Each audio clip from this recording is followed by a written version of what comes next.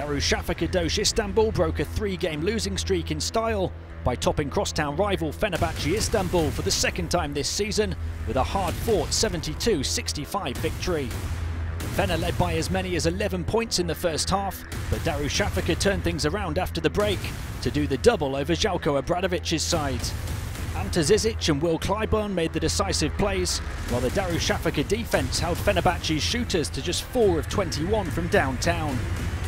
Brad Wanamaker also dished a career-high and club-record 11 assists, with the victory keeping Darussafaka firmly in the race for the playoffs.